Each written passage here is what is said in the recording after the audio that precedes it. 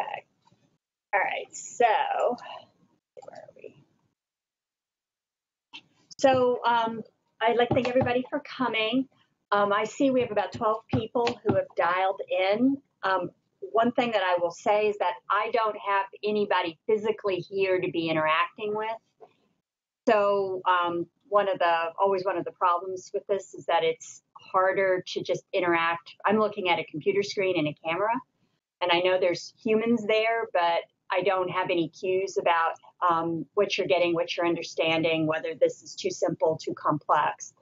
So if you, as you're listening, if there's things that you want to say or whatnot, or just things you want to clarify, feel absolutely free to hop in at any time. So this is more of a kind of an informational lecture. One of the things that I found over the years is that people think of NIH as this monolith, and they don't have a really comprehensive understanding of how the NIH is organized. They don't have a really good understanding of how you as an extramural investigator really interact with the folks at NIH. So the reason that this module is in the course is to just give you an idea of who do you interact with, who do you talk to, and what all of the various acronyms mean. So just the biggest thing to keep in mind is that the NIH is a very large agency within the U.S. Department of Public Health and Human Services. NIH itself has a number of moving parts and a number of components. And so you need to understand really how it's structured so that you can communicate with it as effectively as possible. Now, the first thing to keep in mind is that while there is an NIH central administration, you probably will have very little interaction with it. NIH itself is comprised of 27 institutes and centers, as well as the Office of the Director, which is the central administrative unit.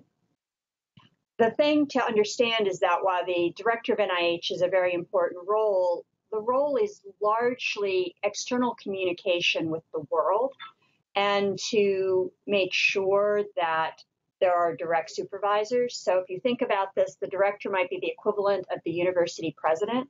A large portion of the director's job is communicating with the U.S. Congress.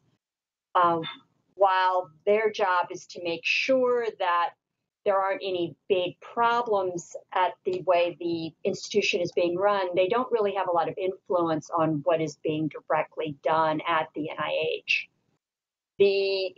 And pretty much all of the work of NIH is centered on the institutes and centers. There is a small proportion of the NIH budget that is held by the Office of the Director, but it's really a very trivial component of the complete NIH grants making arm. Now, what this means is that direct grant making is performed by institutes. And each institute and the funding of the institutes is only very indirectly determined by the Office of the Director.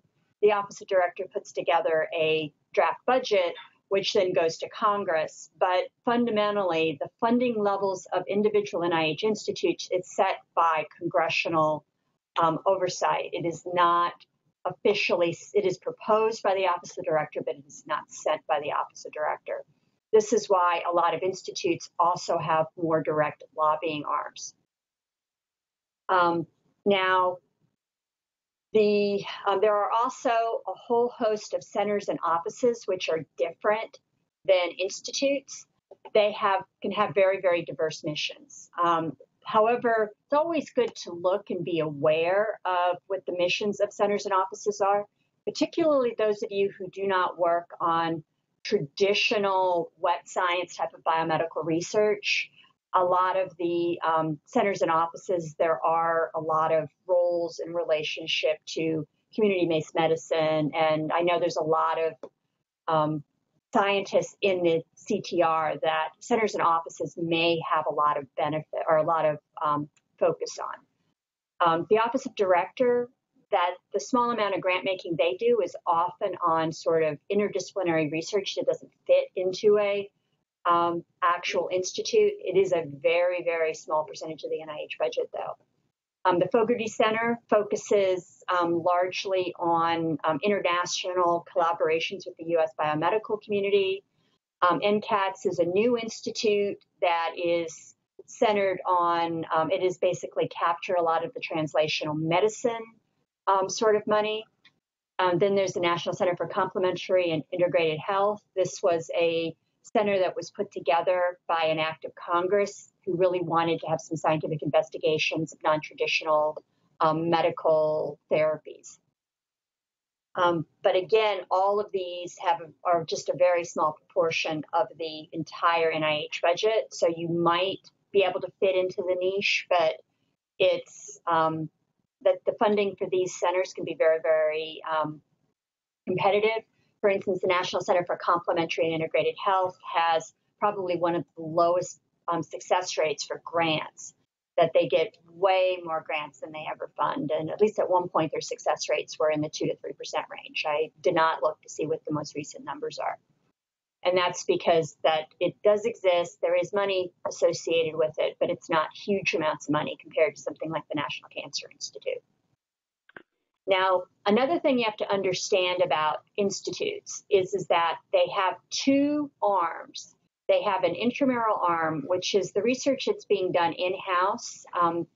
At some level, a lot of that is focused on the main NIH campus in Bethesda.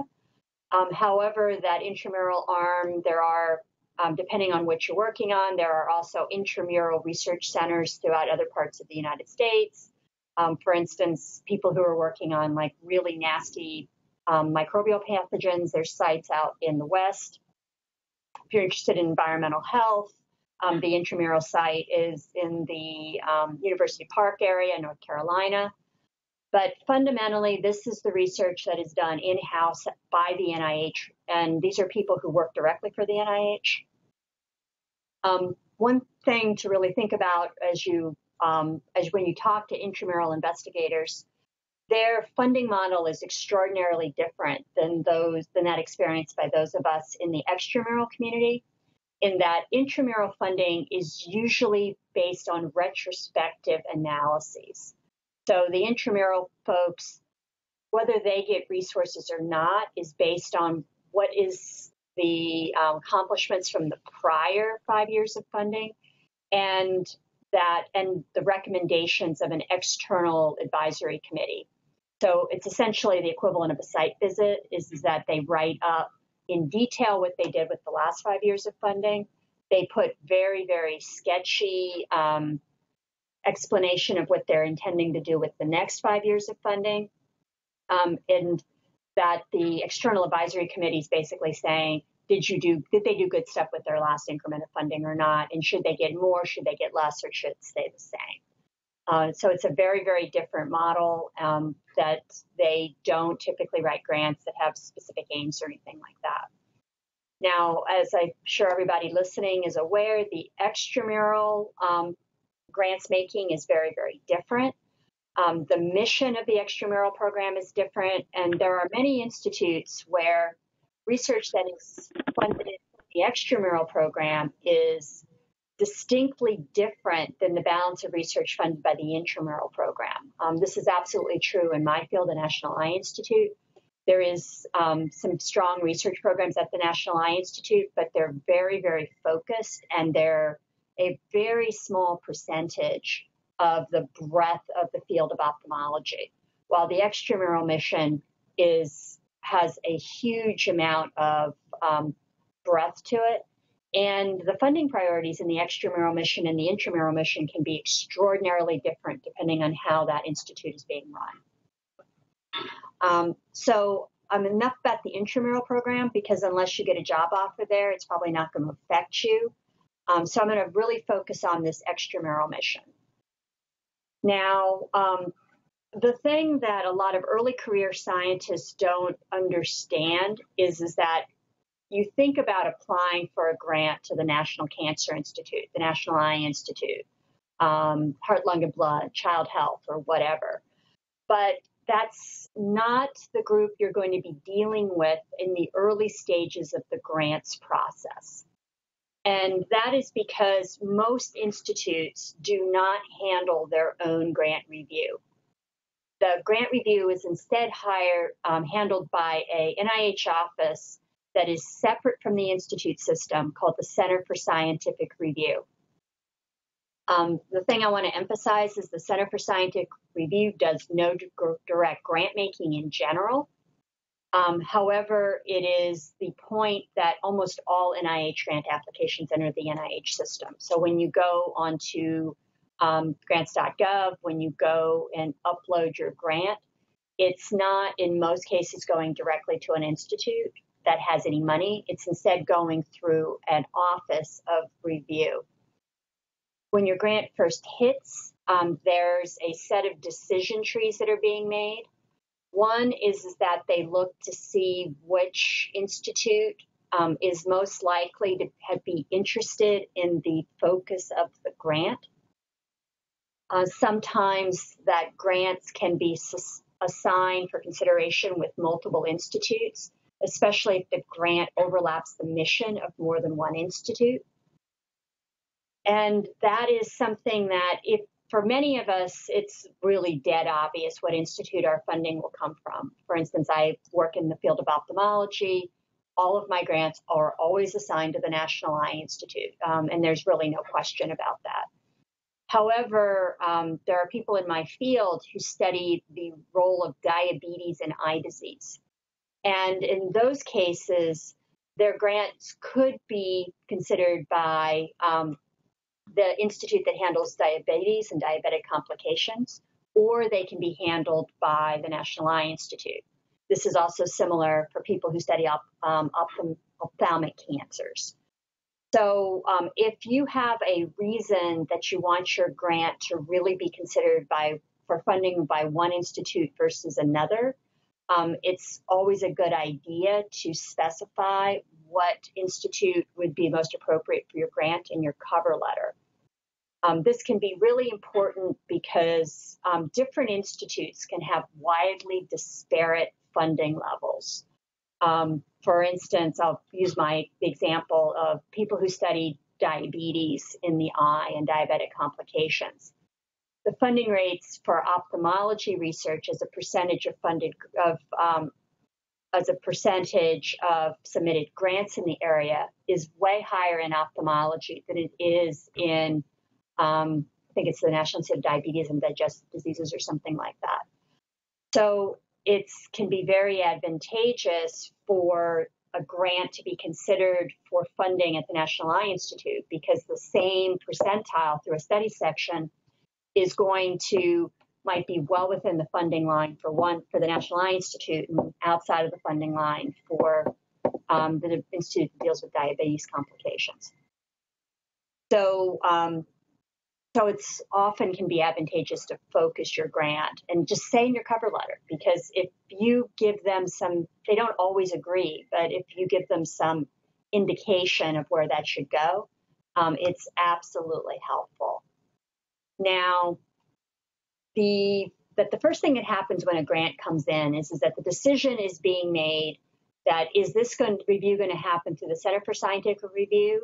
That's true for about 70% of all peer-reviewed grant applications, is that the CSR is who deals with the grant review side. However, there are some exceptions, and there is some direct grant review that is done by the institutes. The one big exception is K Awards, and I know a number of people who are on this call might be interested in K Awards. K Awards are often reviewed at the level of the institute, but not always. I've been on 2 flavors of K Award panels, and I've been on K Award K99 ROO panels that were basically reviewed through the Center for the National Eye Institute. I've also been on panels that were where the grant was reviewed through the Center for Scientific Review because the subject was something like developmental biology, which would cross multiple institutes. Another exception for this can be group project and U awards, that only some fields have group project and U awards, and the review process is usually very extensive, including site visits. And in those cases, it's again the institutes that tend to handle that review.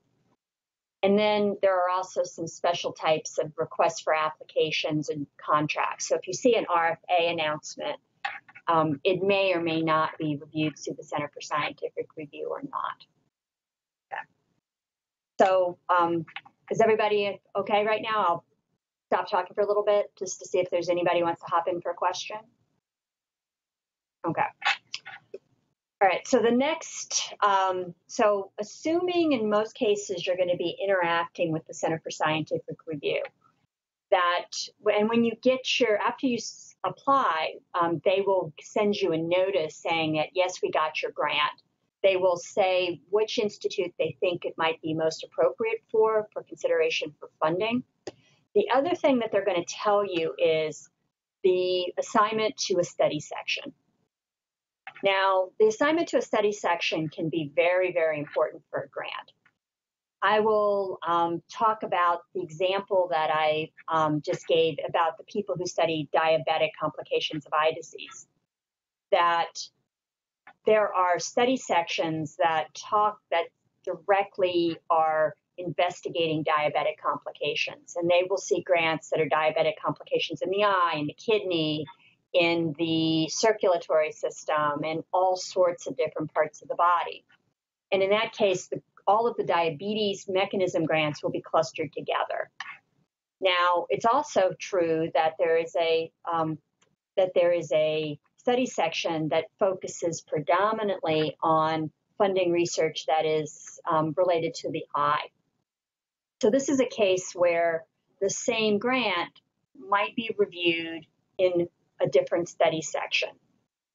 And that sometimes that decision is made very arbitrarily. Sometimes it's made because of some direct expertise that are on the different study sections. Now, from the standpoint of the study section, is that there's two flavors. There are these things called chartered study sections. These are basically review groups that the NIH has sliced and diced every single possible type of science you can imagine, and to clusters where there's a permanent panel of well-published, well-funded senior scientists that are there as permanent members. That depending on, there's different ways that how long they're permanent members, but a lot of people are choosing to be on for a 5-year term where they serve on 2 of the 3 yearly panels. They can also sign up to serve on 3 panels a year for 3 years.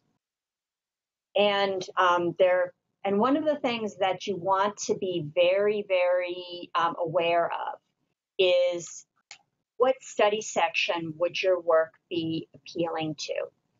That if you can go to, hopefully this link works.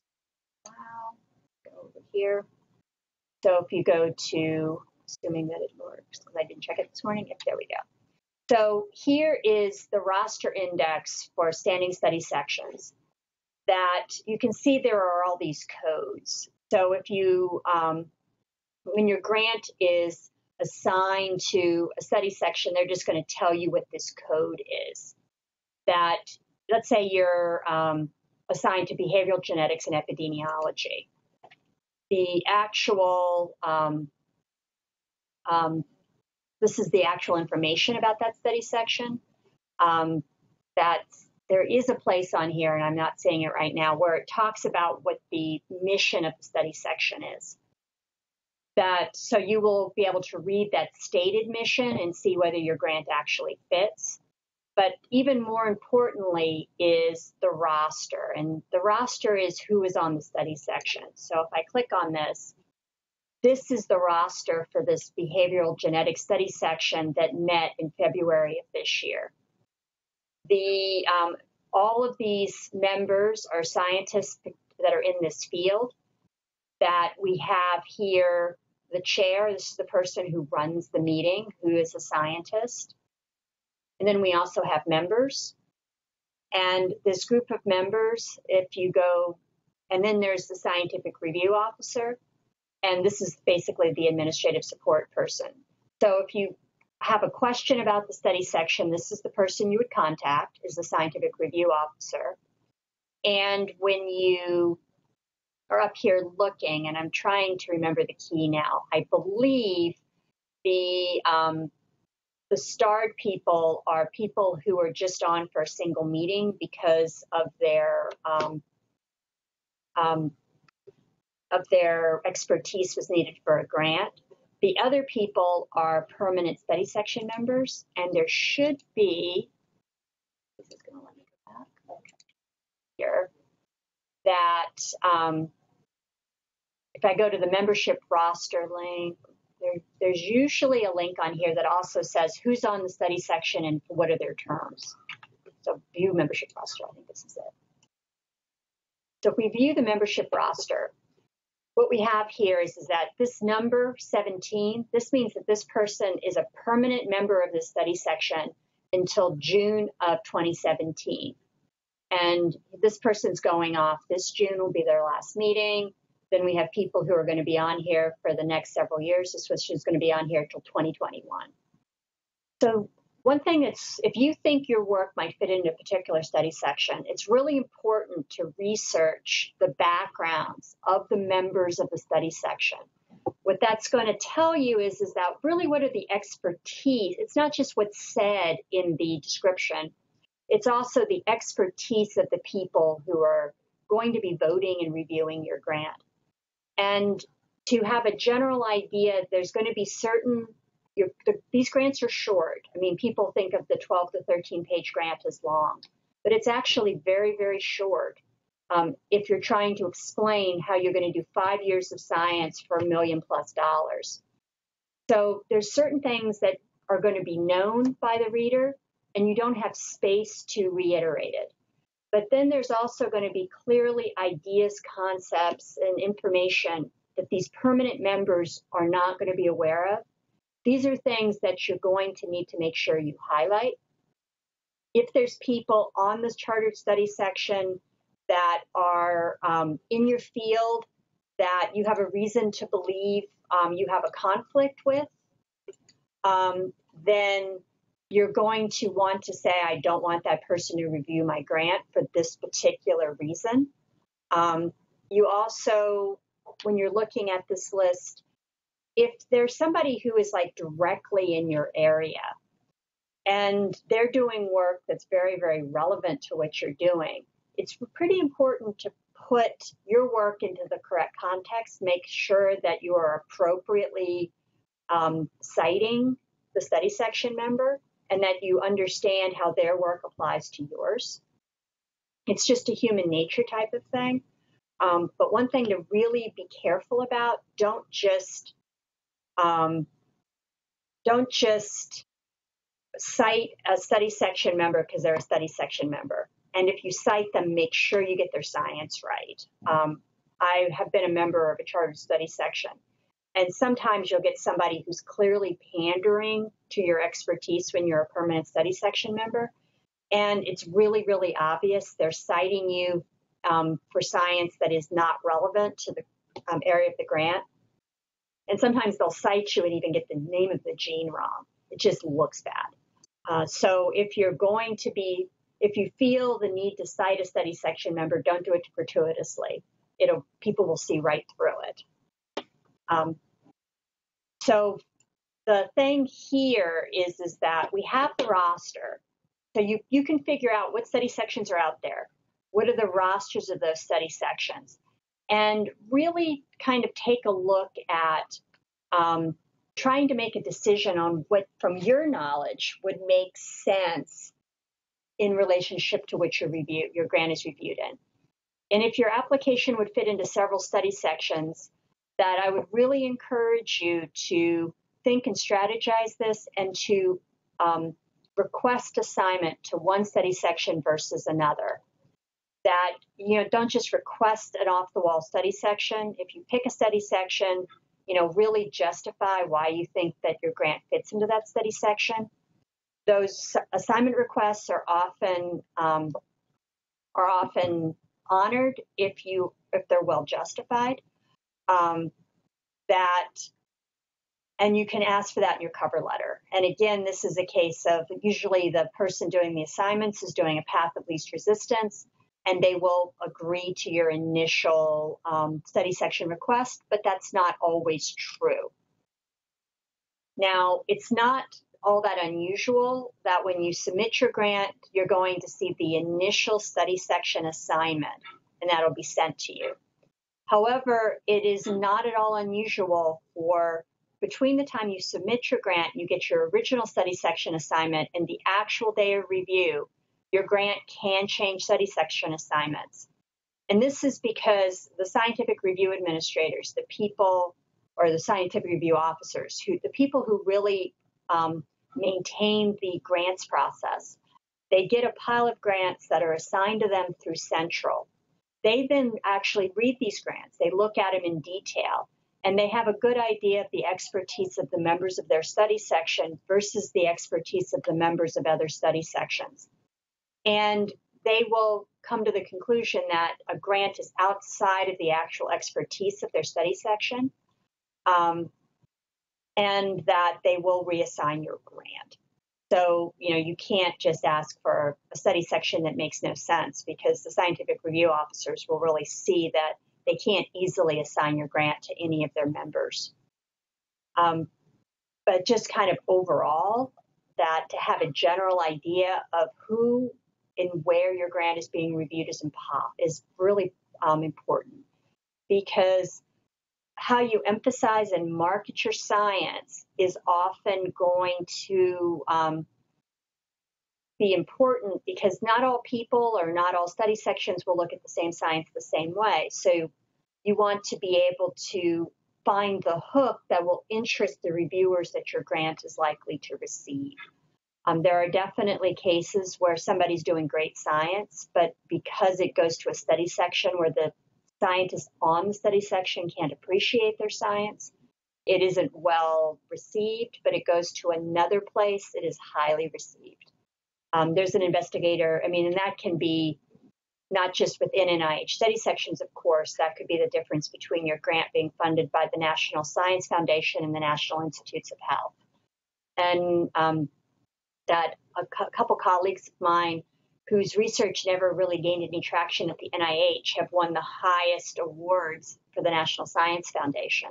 While on the other side is that I've been very successful over the years getting money from the National Institutes of Health, and I haven't been able to get any traction at all with the National Science Foundation. The similar thing can happen with study sections, that one study section with one culture and one way of looking at a scientific problem can find a grant very, very exciting, while another can't.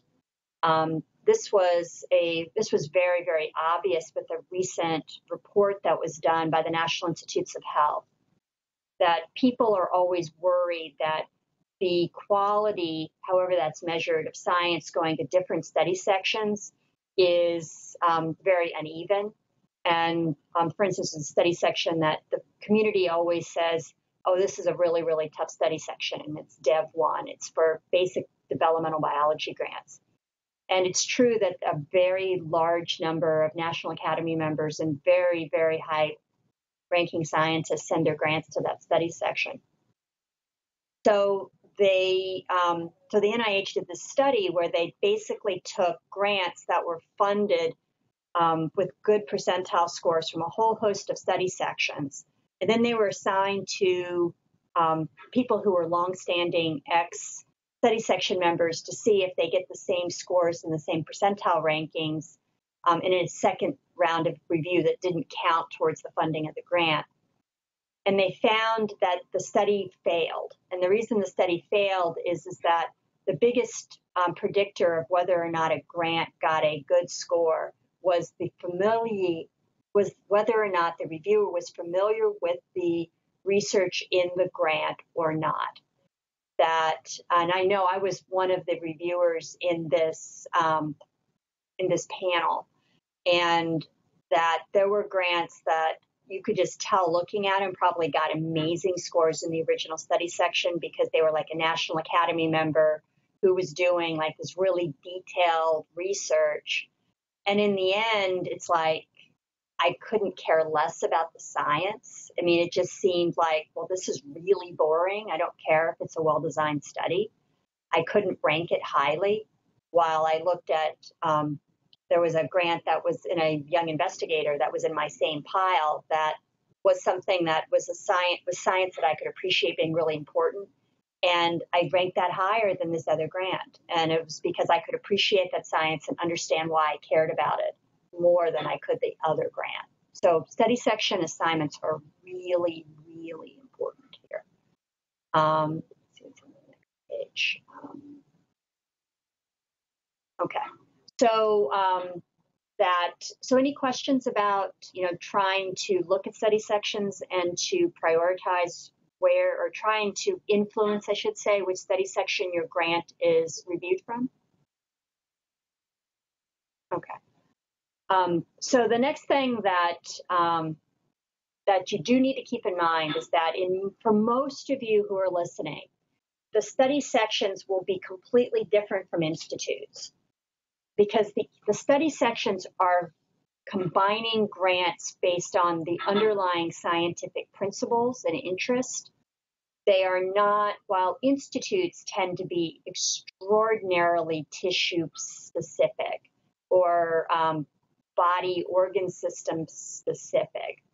So someplace like the National Eye Institute, for instance, can be funding research going everything from hardcore epidemiology to hardcore genetics to diabetes to cancer. They're interested in funding all of that if it's related to the eye. But a hardcore epidemiologist is not the person who should be reviewing a grant on the cell biology of ocular wound healing. So for that reason, grants end up getting farmed out based on their science, and then they're broken back down to the institutes. Like it's almost net, but there are some exceptions. For instance, in the field of ocular biology, there's 2 study sections that pretty much only review grants focused on the eye. Because there are certain scientific problems that might not be of interest to general science, but they're really, really clinically important to the eye. And those grants have been also parsed out. But the National Eye Institute funds grants that are seen by hardcore epidemiology study sections, hardcore social science study sections, hardcore diabetes study sections, but then they also fund grants that are going to the more eye-preferred study sections.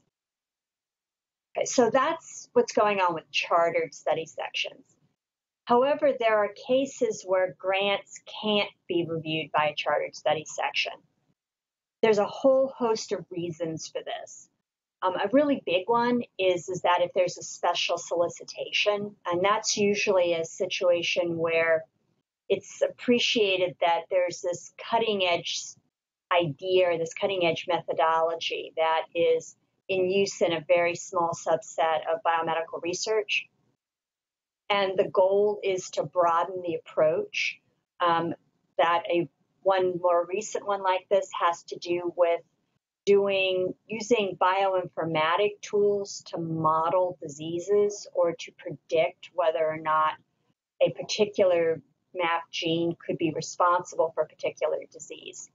There's an investigator in my department who basically put a grant into this, where the focus of the grant was actually on eye research, but the RFA was looking for new approaches to study biomedical problems that used computational biology, bioinformatics systems biology approaches. So he responded to that RFA. Most of the reviewers on the study section were not experts on the basic scientific problem. They're experts on computational approaches to study biomedical things. So that went to what was called a special emphasis panel, which is a one-time study section that's put together with a combination of expertise needed to review the set of special grants that have been solicited. The other reason that special emphasis panels are convened is that if there's conflicts of interest within an existing panel. So under those circumstances, imagine if one of your major collaborators is the chair of the chartered study section that the grant would go to, or even if you are a member of a chartered study section, your grant cannot be reviewed by that study section because of conflicts of interest. If you are a mentee or a collaborator of one of these study section members, or even in some cases, if you've published within 3 years with a study section member, your grant is certainly prohibited by being reviewed by these people. But in some cases, they don't even want the grant reviewed by the panel that that person is on. So when there are these conflicts of interest, the two possibilities are your grant is reviewed by that panel, but the person with the conflict of interest is sent out of the room and the doors closed behind them, and then they're asked back in once your grant has been reviewed. That would be what would be considered a minor conflict of interest, such as you've published with somebody in the past 3 years or something like that. However, if there's a major conflict of interest, either because you are a member of the panel and your colleagues on the panel are reviewing your grant, or you are a major collaborator or a member of the panel's a co-PI, then it's assigned to these special emphasis panels, which are, again, one-time panels. They can be quite small. I serve on a lot of these. They can be, only have 3 or 4 grants that are being looked at. And the goal and how they assign the reviewers is usually people who have been on permanent members of study section. They tend to be people who are very, very senior in the field, who do not need to be calibrated with these main study section. And there's a short meeting that might review 3 or 4 grants. People get their final priority scores. And then the percentiles are put together by all of the scores from these special emphasis panels being aggregated into one large special emphasis panel percentile ranking. Sometimes that can be helpful. Sometimes that can be a problem because you might end up with a lower percentile or, worse percentile going to a special emphasis panel because a lot of the grants that go to these are very, very well established investigators. So your actual percentile may be worse than it would be if you got the same score under the regular study section. So are there any questions about study sections or strategizing study section assignments or anything like that at this point? Okay. So then I want to go to your grant has now been assigned to a study section, and it is assigned to study section. It is reviewed it is assigned to 3 members of that study section. They read the grant, they score the grant, and the grants that are in the top 50 percentile or so of the preliminary scores are then discussed within the study section. And based on the discussion, the rest of the panel will vote on the grant. Keep in mind that a large proportion of those who are voting on your grant have never read your grant. They're going to base their score completely on the description and the opinions of those who are permanently assigned to it. A lot of this is done to sort of diffuse the responsibility so that no one person is in charge of a particular score, but it also is a case where definitely your score is going to be largely driven by the opinions of those who read the grant and wrote your written critiques. So at this point, your grant has been scored. At that point, it leaves the purview of the Center for Scientific Review, and it goes to the institute or institutes where it's been assigned to possible funding. There are situations where one grant might be within the domain of two different institutes. This could involve things such as sometimes institutes will share the funding of a single grant. Sometimes one institute has a much higher funding rate than another, so that the institute with the better funding rate will take on the grant. But it's a negotiation that they do. This is also a situation where your grant might get, there are certain situations where there are funds for idea states, such as Delaware and South Carolina, where money from the idea grant pool can go in and will co-fund a grant with an institute. Okay, so just so you have some idea of what's going to happen to your grant then. I've already mentioned the scientific review administrator or scientific review official. It looks like they might have changed the acronym. They work for the Center for Scientific Review. The thing about these people that you have to understand is that they have no role in making funding decisions.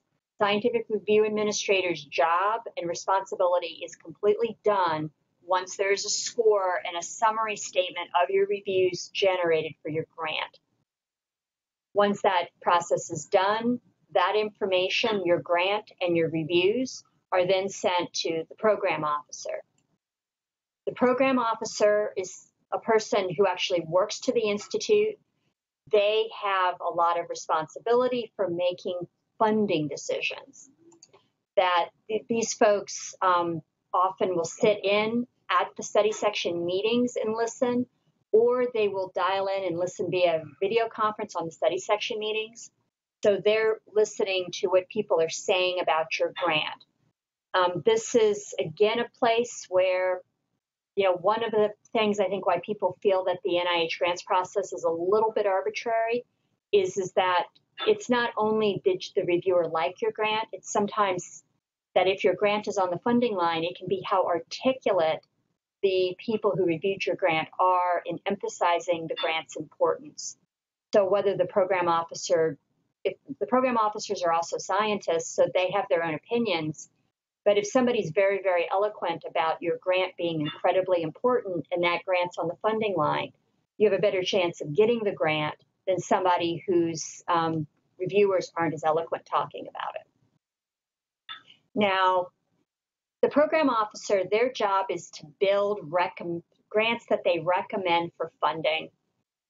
The selection is, and they select for potential funding. They don't make the final decision. Now, they base this on two things. They base it on grant score and fit with institutional priorities. And I can't emphasize enough that institutional priorities are important here. This is why grant funding is not just about the score or the pay line. Sometimes you'll hear grants that are scored worse getting funded, while those who are scored better not getting funded. This is because that there can be situations where there's too many grants in a certain area that went in on a single cycle. This happened in my field a couple years ago, that there were a whole bunch of, like, everybody in the field of viral corneal keratopathy submitted their grants at the same time, it seems. And a lot of these grants received very, very good scores. That the Institute is not going to spend its entire budget on grants in just one small area, even though they all received excellent scores. They have to be funding a breadth of research in a particular, under their aegis. So you can get grants that are scored that are maybe the best grant in a particular important scientific area get funded, even if their relative score is quite a bit worse than another area. It's how the institutes basically jigger the balance of who's doing what scientifically. And the thing to keep in mind is that this depends on the institute, but it's not unusual for some grants to be very close or even hit what's considered a pay line not to receive funding. Now, the program officer's job is to make recommendations. Now, their recommendations carry an enormous amount of weight. The person that if your grant is scored near a pay line, it is their opinion is going to focus a lot on whether that grant is paid. However,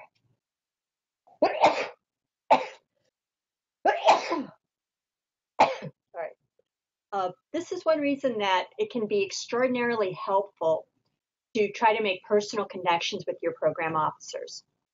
The NIH sends the program officers out on a regular basis to the community. What I mean by that is that they often are sent to major scientific conferences in the field.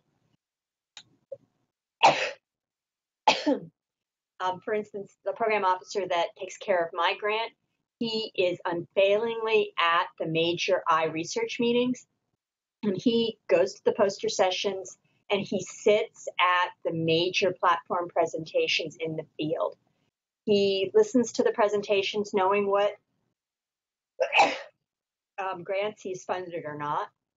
He's exceptionally aware of what grants are close to the pay line that science is being presented, and he really looks to see also how that science is being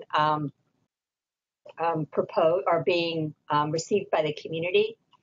That, if you can, seek these people out, don't act too needy or too, but take that as an opportunity to really talk to the program officer about your science, but also talk to your program officer about your personal situation. There was a faculty member in my department that was very close to the pay line for their NIH grant, and they were up for tenure. So it was a situation that if they hadn't gotten that grant, their chances of tenure would plummet. And she was able to talk to the program officer and say, look, I am up for tenure. The only thing, I've published a lot, but the only thing missing is having a major grant award. And her grant was pretty much right at the pay line. And not only did because of her situation, not only did her program officer pay the grant, he expedited its actual start date. It was supposed to start December 1st based on the what she had applied for. He arranged for that to start September 30th, because September 30th is when the tenure decision from the department had to be in to the college.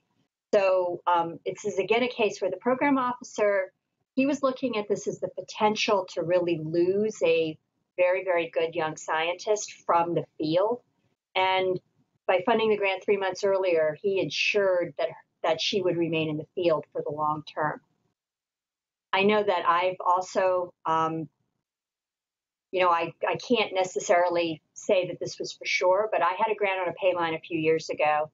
And basically the paper that all the preliminary data was in, from the time that the reviews came out and the time that funding decisions were being made, all the preliminary data had been published in a very prestigious journal.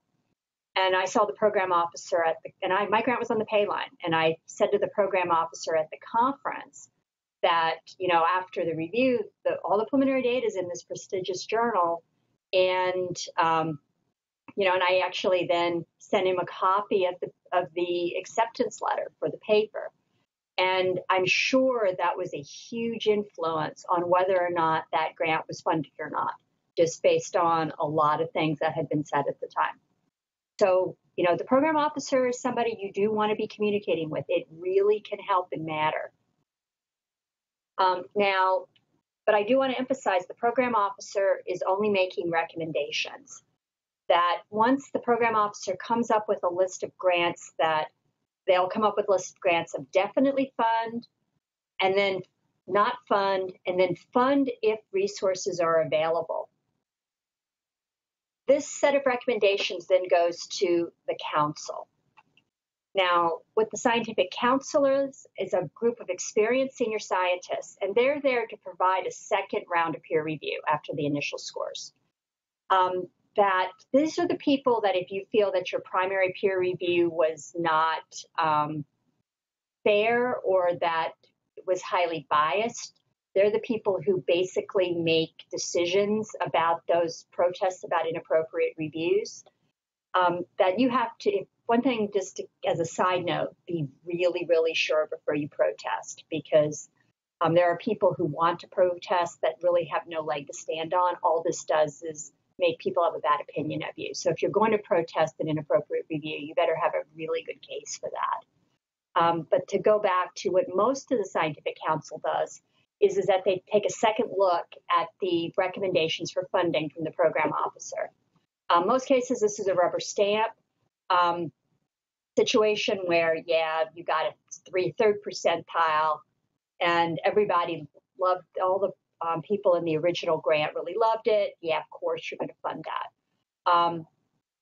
But what they spend all their time on is sometimes there are grants that are below the standard pay line that the program officer decides not to recommend for funding. These are discussed, and that recommendation is either validated or overturned. And then there are also, the program officer can recommend grants for funding that are worse than the pay line. These are situations where the program officer really wants to have a certain kind of science funded because it's an area that is underserved in the field. And the scientific council are the people who either confirm that decision or they'll say, no, this sucks and you shouldn't be funding it. I don't care if it's in an underserved area. And these are also, so the scientific counselor will say, council will say, yes, we agree with you. These are grants that certainly should be funded. That, yeah, we understand that these are great grants that you don't have money for. You know, these are kind of the order of operations and how to consider that. But the scientific council basically is supposed to be a second round of peer review to ensure that the very best science is being funded. And then after council does their recommendations, then that's given back to the program officer, who basically starts sending out awards, or starts putting together award letters, which then have to be signed off on for the director of extramural research. And once that's done, then you have your money. So is there any questions about sort of the process that a grant goes through in the sense of a funding decision at this point? Okay. So that I just want to briefly just say that, and I think a lot of people here know this, but to just keep in mind that there are a lot of award types. Basically, the community usually thinks of our grants, but there are also, of course, the K grants, which can be useful for all sorts of different things. And these are the training career development grants. And that if you are in any of these categories, I would absolutely read the guidelines and try to find people who've gotten them, because sometimes the directions aren't very informative in relationship to the best way to apply for K-type grants. And since I think I've spoken an hour, I will stop here and kind of open it up for questions at the end of things. And, you know, if you have any questions, you know, jump in. And if you don't, you know, I'm glad you could come. And I believe Erin and I were trying to work out what are the next, we know that the next two awards, or next two sessions, one's going to be on how to deal with grant critiques and what do they mean. And the other one is going to be on non-NIH sources of funding. And that will be sending out confirmation about which one is which. One's in May and one's in June. And I'm not 100% sure which is which.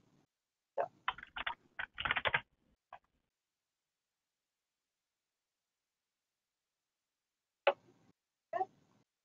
So with that, I guess we will, since nobody's asking any questions, we can shut down for the day. And if there's anything that that you want to ask, you know, kind of offline in relationship to how to strategize study sections for the NIH, I'd be happy to talk to you offline about that. Okay. Thank you.